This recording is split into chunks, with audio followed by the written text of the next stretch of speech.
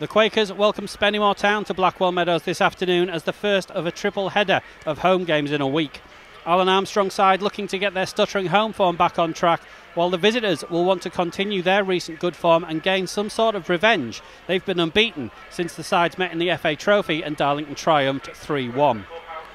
Mark Beck's departure dominated the discourse during the week, and his absence is one of two changes to the Quakers starting 11, with Jake Lawler and Ben Liddle in for Mark Beck and Patrick Almond. New signings Nathan Newell and Theo Williams make the bench.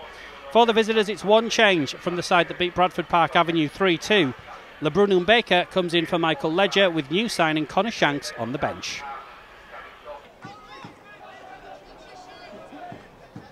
Headley finds Little touch is a bit scruffy there, and chance for Taylor to bring the ball forward. He gives it to Ramshaw on the right hand side. Ramshaw just right hand side, he's going to pull it back. Lawler got the ball caught under his feet there before the shot came in from the edge of the 6-yard box. But and you look at him alongside sort of with the front three of Lambert and Felix either side of him, it should still be a front three more than capable of causing anyone problems. Ball is plays broken up there by Purver, but comes to Glenn Taylor on the edge, and Jazz Sukar's just caught him there for the free kick on the corner of the 18-yard box, a couple of yards off the corner of the 18-yard box. Jack Lambert's the only man in a one-man wall covering Tommy Taylor's front post, but McEwen steps up, just dinks it into the box, one for everyone to attack, and James Curtis is the man who gets there first. He's going to enjoy that one in front of the tin shed. Curtis gets the opener for Spennymoor, 9 minutes in on the clock exactly. Simple right-footed delivery from McKeown, bent in, and James Curtis rising highest in the 6-yard box. It's a nod home from close range, nothing Tommy Taylor could do about it. And the visitors, who were in good form, now have the lead here at Blackwell Meadows after just 9 minutes.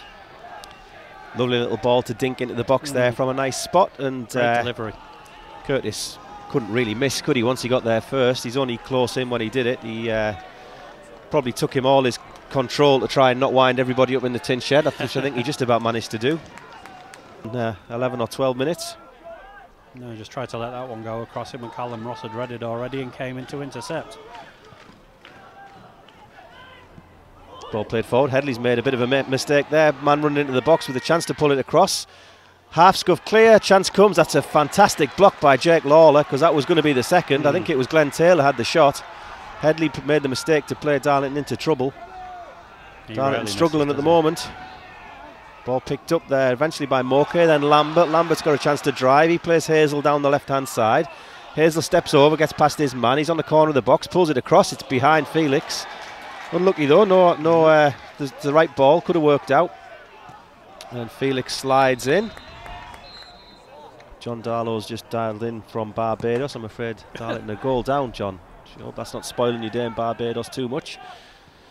Alex Purver plays the ball back to Jake Lawler, whose touch is heavy. The second touch is a tackle, but it's a good one. Finds Griffiths. Griffiths looking to try and get Felix running up against Curtis. Curtis gets to the ball first. Felix picks his pocket, finds Hazel. Hazel steps across, plays it all the way across. Chance for Lambert if he can move his feet. Gets onto his left foot, has the shot. Back of the net, through the goalkeeper's legs, through Dan Langley's legs. Lambert gets Darlington the equaliser. Just as I was starting to wonder whether he was taking a little too long on that, but he proves me wrong. Jack Lambert equalising for Darlington just 6 minutes after they'd gone behind. Good work from Felix initially, preventing James Curtis from shepherding the ball out. He plays it back to Hazel. Hazel cuts it across to Lambert. He needs a couple of touches to set himself, but he finally gets it away through Langley's legs into the back of the net. 1-1. Darlington back on level terms. Good finish from Jack Lambert. Took it onto his left foot. Great play by Kane Felix to wrestle the ball off Curtis, and then Jacob Hazel unselfishly playing it across the 6-yard box as well when he could have had a shot. It was the right decision in the end. Yeah. Darlington back on level terms. We said our front three can still be trouble for anyone in this league. All three of them involved in that one, finished by Jack Lambert, his 12th of the season in the league. He's now our leading scorer in the league, of course, in the absence of Mark Beck. And the Quakers come forward looking for another. Wouldn't let Curtis shepherd that one out. Got his reward. Hazel comes out of the box to pick the ball up, then Darlington will get a free kick there as Griffiths was fouled. Lifted everything in the tin shed, lifted the mood around the place here. Darlington free kick. Lambert is on it with Liddle. Lambert's going to take. It's come to Lawler off a Spennymoor place, just gone a couple of yards wide. throw-in comes down the line. Taylor wins it under pressure from Lambert. Ben Little gets on the next ball. Hazel's going to try and run at it. Wombwell's comfortably there first. Ball played forward. Jazz Sukar just volleys it back into the middle. James Curtis gets there ahead of Felix. Purver slides into a 50-50. The ball bounces off and comes to Callum Griffiths. Griffiths trying to switch play. Does well. Good ball if Lambert can keep it in. Lambert can keep it in. He's got Wombwell up against him. Lambert gets his cross, gets it all the way across. Jacob Hazel, diving header. Darlington go 2-1 up in the 20th minute here. 5 minute turnaround from the Quakers. It starts with a great ball out to the left-hand side from Callum Griffiths. Jack Lambert has work to do to keep it in. He does. Finds a great ball into the area. Jacob Hazel gets his head on it. Nods it into the back of the net. And from 5 minutes ago being behind, the Quakers lead. Great play again. Lambert, great switch from Callum Griffiths. Lambert gets the cross in early and Hazel just gets across the front of his man. Gets his head to it, puts it past Langley. Great goal from Darlington. Darlington 2-1 up. This game has turned around. Ball in from Jack Lambert. We've just seen it again. They go in search of an equaliser now. After having a lead for all of 6 or 7 minutes and then being behind 11 minutes after they'd taken it. Taylor comes and clears the ball from outside his box. Hazel gets the flick on. Little's timed his run well to get on it there. He finds Lambert, left-hand side. Lambert has Little coming across him. Lambert with a chance to shoot, but can't quite get his foot around that there. Left of normal time in this first half. Darlington with a 2-1 advantage.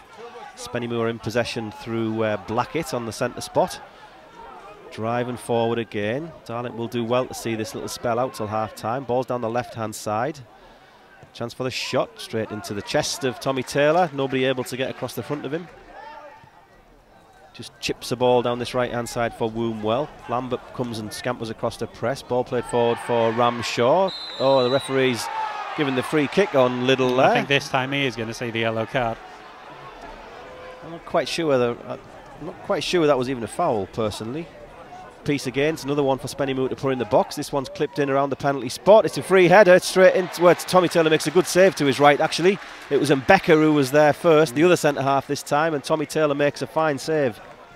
They are getting some joy out of those free kicks from McCune. I think that's the 5th one we've allowed them to put in from that spot, though. We could do without making the fouls in the first place. Indeed. Although I suppose, as you say, question marks over whether that one was a foul, but conceded it back to him sort of cheaply, and he just sort of hooked it over his head and the flag went up. Didn't really matter. I would have said so that much, phase of play was over. Yeah. Ball played forward. Felix beaten to it in the air. Ball is headed clear by Sukar. Curtis gets there ahead of Hazel. Purver in the right place at the right time to break play up. Finds Lambert, who prods it through to Little. Little's trying to get Hazel running here. Hazel's in between the two defenders. He's in the box. It's tucked under the goalkeeper, under Longley. Darlington 3, Spennymoor 1. Jacob Hazel with his 2nd of the day. The Quakers get some breathing space. That is exactly the start the Quakers needed to the second half. Lambert prods the ball through to Ben Little. He takes it down the left-hand side, plays a perfectly weighted pass down the centre. Jacob Hazel runs onto it, couple of touches, slides it past Langley. Darlington 3, Spennymoor 1. Jacob Hazel needed to step up today. He's got 2. Tinshed enjoyed that one. Lovely little through, little prod through from Lambert to Little. Little's delightful through ball from Little, absolutely inch perfect. Hazel's running in between the two centre backs, gets there just ahead of them both and just toe pokes it underneath Langley, I think. Lovely finish. You could be right. Ball played down the left hand side to Jack Lambert. Lambert takes a touch, brings it inside. He's got a couple of players up in front of him. Well, one of them was Felix. He tried to find Felix on the run there, but it was intercepted. So Spennymoor with Mbeka coming forward again. He finds Lafudu. Lafudu just crosses the halfway line. He's going to have a run at Headley again. Plays a little ball through. It's a half sliding challenge, but there's a player into the box here. Chance. Taylor has to make a good save. Lafudu coming through the middle there, wasn't he, this time? Lafudu again. That's a handball by Hazel, I think, but the referee didn't see that one. But if it's going to just take his time. 17 minutes gone in the second half. Griffiths chips it into the box for everyone to attack, and Becker gets the header. Hazel's on the edge of the box. He finds Felix inside the box. Can he move his feet? He can. Has the drive, not too far away from Kane Felix. Just moved his feet, got the drive away. Taylor coming back to do some defensive work. finds Ross. Ross comes back to James Curtis. Curtis to Taylor, still inside his own half. Moke does well, dispossesses him fairly and has the chance to drive forward. Felix is outside him, Moke still driving, finds Felix. Felix has to wait for the ball to get to him a little bit. Dinks one up though. Langley gets ahead to it, comes back to Hazel. Hazel couldn't get the header goal bound from inside the 6-yard box. That would have been game over, wouldn't it? Certainly would. 4-1 Darlington, Hazel hat-trick. Certainly could have been. Wasn't any pace. Does he go for it a little too early, perhaps? Yeah, didn't quite time the header. There wasn't any pace on the ball. Langley had just palmed it up in the air, so might be a brave man to take Jacob Hazel off after a score, after being on a hat-trick, but also need him for Tuesday night as well. Indeed. So you do wonder. Definitely a week where the full squad will be needed. Kane Felix covered plenty of ground as well. Ball played forward. Taylor wins the header. Plays it inside. Griffiths decides to just clear it over his shoulder, low risk, and Spennymoor picked the ball up. It's on the edge of the box, trying to make a little bit of space. He's gone down in the box. Oh, it's come to the Spennymoor play. It's fallen into him beautifully. A little stroke of luck. I think it's Shanks, isn't it? I think it was Blackett. Was it Blackett? Spennymoor Town goal scored by number 31. Oh. It was Shanks. Just come on. I mean, how's your luck? Because that ball fell for him beautifully there. I mean, it just came off the defender. Taylor trying to make himself some space in the area, and it drops loose. Shanks into the roof of the net. Didn't shank it. All over the place, not just in the National League North. So it's about those fresh legs now. And which side has the most left in them for the last 15 with Curtis finds minutes. Shanks. Shanks finds Kendall, left-hand side. He's got Ramshaw ahead of him. Kendall puts the cross in. Good one to attack. Goes all the way to the back post. Has the shot. Good save, Taylor. Is going to keep that ball in, try and clear it. Clears it down the line. Headley gets there ahead of his man, finds Little. Little turns it round the corner. Williams is inside the box here. Williams with a chance to shoot. Drags it just across the face of goal. Theo Williams. That would have been a moment on your debut. It would have, wouldn't it? But unfortunately, the left foot shot as he finds himself with some space in the area. Just plays the ball forward. Only finds a red shirt though, so it's Spennymoor who come back. Again, it's Lefudu who's wide on against the sideline. Crosses it first time. Hits one of the Darlington defenders on the midriff and goes behind for a corner. Makes me wonder if Headley's going to move into midfield now. Maybe it's 5 at the back, or I would have 5 at thought. the back perhaps, yeah. 1 minute That's a better shout. Of the 90 normal minutes remaining. Chance for Spennymoor from the corner, kicking towards their few fans behind the goal. Chipped into the box. It's gone all the way across everybody. It's took a deflection. Is it going to be cleared off the line? It is cleared off the line by Callum Griffiths, I think. Rose gets his head to the next ball. It was there for an agonising amount of time without anyone getting a touch. Felix is going to try and let this ball run out for a Darlington throw, and does so.